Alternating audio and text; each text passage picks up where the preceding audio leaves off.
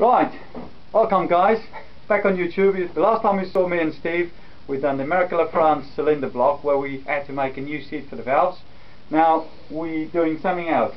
They are the Bridgeport. This is Steve's Bridgeport with a Harbor 90 degrees system on that.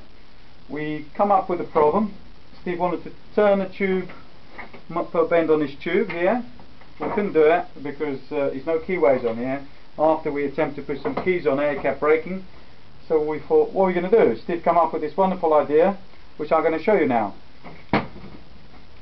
This is actually the tool you got from Alpha Brake Tools in America. And this is the bit we're trying to do.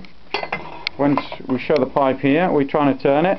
But unfortunately, because this looks like it's Chinese made, he couldn't take the stress.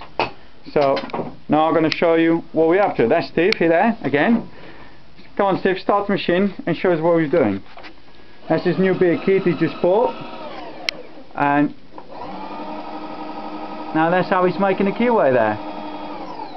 Going back and forth, that's the little cutter there, as I can show you. There you are. Bit of a close up, we'll go the other side.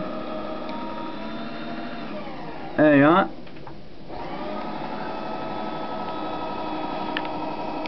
Whenever we got a problem, we find ways of solving it.